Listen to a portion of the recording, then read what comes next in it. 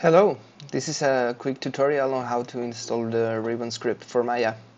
First of all, if you downloaded the script, you should come with a zip file that if you extract it will give you a folder with these folders inside. There's a readme file, Python 3 and Python 2.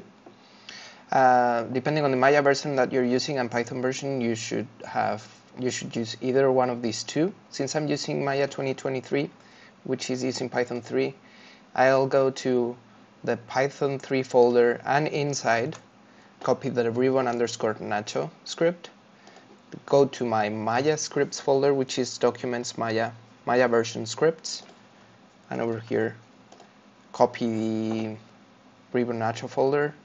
Then I'll go to Maya, and over here you need to copy these lines. I will give these lines of code in the description and run them, and this executes the script. In the next video I will show you how to use it. Thank you.